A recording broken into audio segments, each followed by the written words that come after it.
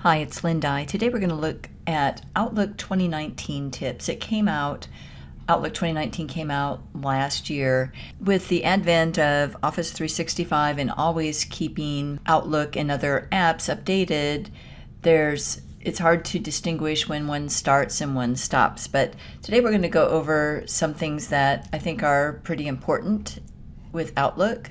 These are all the items we're going to go over. I'll go through them rather quickly, so hopefully we can get through these in just a little bit of time. All right, one of the first things I'll show you, since you probably think, why is this a different color? I think it probably started with 2016, I'm not real sure, but there are options now where you can actually make your theme different colors. Colorful is really pretty much just the white. Dark gray is what I've got mine on. Black is really black, and white is, I haven't even tried that. Let's do that, and everything's white.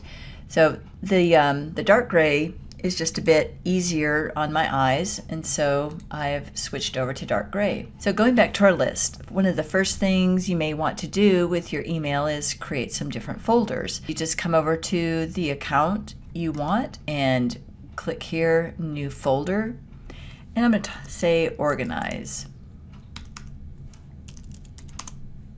And then it'll put it right there. And you can drag and drop things in there as you wish, or if you want to rename it, you can come over here and rename the folder. And then that's done. You can also sort your folders A to Z. You can also drag and drop them. They don't have to be in alphabetical order. If you want one up here, you can just drag and drop it over there. Drop down arrow so I can get all of my icons. This is also another newer feature with 2019 and Office 365. You can put that up and down to how you like things. Here's a difference between working with your Gmail account in Outlook and a regular Outlook email account, is that the Gmail account, when I look here, I was going to show you the categories, but it's not available to me here. But if I move up here to another mailbox, say this newsletter part, and if I wanted to open that up, then you see the categories are here, and I can make this whatever I want. You do have to do one category or one email at a time and categorize them. You can't select a whole group of emails and categorize those. If you did want to make all emails from TLC in the garden category, you would have to set that up with a rule, which we are not going to go through right now. Now let's look at attaching items to an email. So I'm going to come back over here to Home, click on New Email, and I can either come over here and this will choose a file I've recently used, and I can choose one of those. But if I have something older that's not showing up in my list, I can just drag and drop it over here and it puts it in there. So that is a really great feature. Another thing I wanted to point out, and those are the new icons. They're calling them new and colorful icons, and they've changed from 2016. So that's something you don't have to really know about, but it's nice. So let's look at views, how to view your email in your inbox. The folder pane controls these folders over here. So you can come over here and minimize it, turn it off. We're going to turn it back on. And then the reading pane, how you want to look at your email.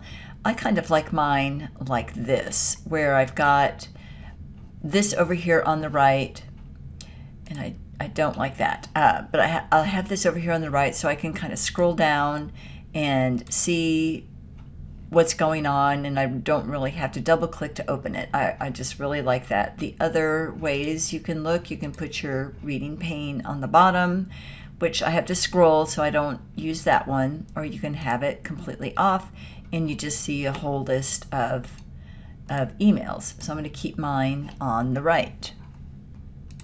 Another feature I really like is accessibility feature called Read Aloud, and you can click that and it will read the email to you. This one wouldn't be a good one to do because that's probably a picture and there's not much text, but if you have a long text and you want to do something else, you can just have Outlook read it aloud to you. Another great feature is the search. You can come over here, click in the search box, and search for anything. In my email, I've got, I don't know, 5, 7 accounts. So I can put a search term in there. Maybe I'm looking for something that says WordPress. I can type that in there and I can choose to search the whole mailbox. Or I can just search my current folder, the subfolders from here, or everything. It is really a great feature. Now sometimes you may notice your email giving you problems. I'm going to talk about disabling the add-ins. And to do that, we come back here in the options and come to add-ins. And sometimes Outlook will just put different things in there that you really don't want. For example, I had TeamViewer in mine and I disabled it. But to disable it, you click on it and then you come down here to the manage and click and go, and then you just check whichever ones you do or don't want and just say okay. Another feature that I like for people who write emails in small text, and that's this zoom bars over here at the lower right. It's always set on 100%, but you can slide it over and make the text, I guess it makes the pictures too, very large. And I do like that feature. That's the last feature we were going to talk about today, so I hope you enjoyed this. We'll be doing more tips on other 2019 apps like Word and Excel and so on. I encourage you to subscribe, click subscribe to my channel so you don't miss any other videos when they come in.